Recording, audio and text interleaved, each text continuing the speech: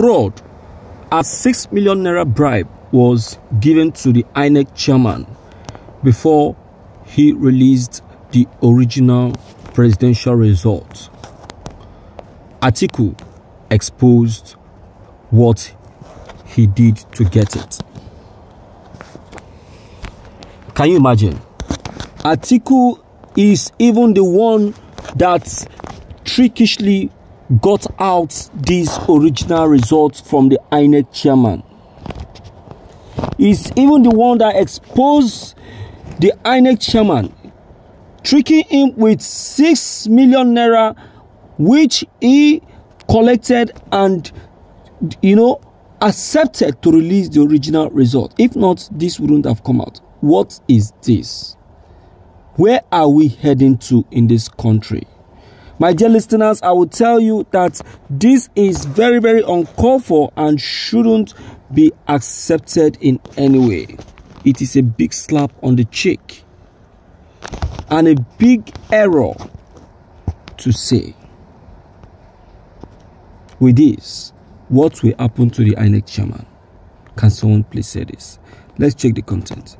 This is Morning News.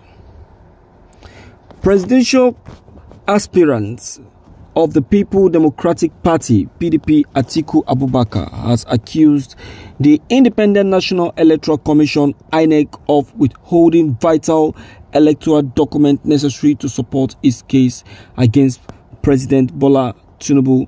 Atiku claims that despite paying 6 million to INEC for the certification of these documents, he has been denied access to them.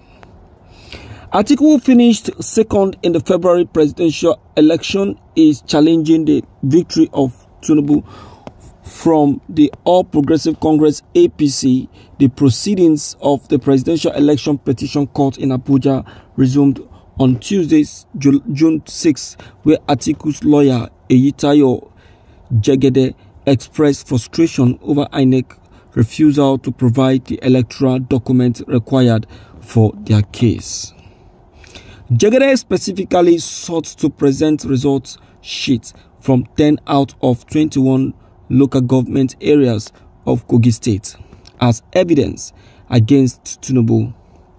The documents in question were from Ankpa, Dekina, Ida, Ofu, Alamboru, Yagba East, Yagba West, Kaba, Bunu, and Igalamela Odolu. However, the court panel led by Haruna Tsemani ruled that it would be inappropriate to submit sensitive documents piecemeal, citing difficulties in making and numbering them as exhibits.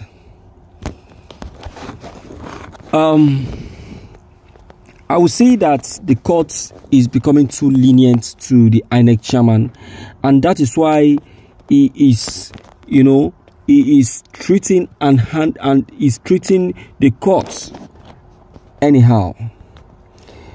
I think the courts should take a decision concerning him. Yes, there should be a decision concerning him. And if that decision is not taken now, I wonder what is going to happen in the nearest future.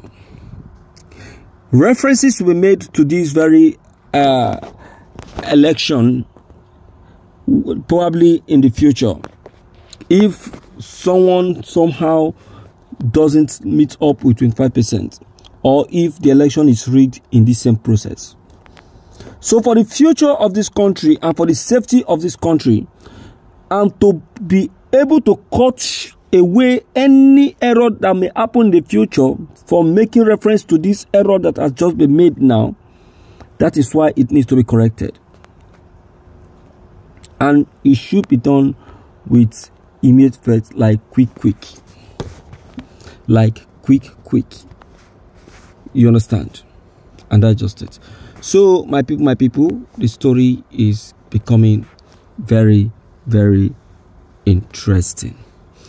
All right, everyone, you've all heard what Atiku Abubakar just said concerning the sensitive materials, and the Inec refusal to make it available despite his payment of 6 million.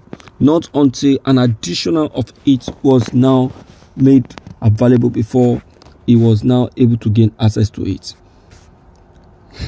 Now it is not only Atiku that is now making use of that original material, but even Peter Obi, and that is where truth was actually now discovered.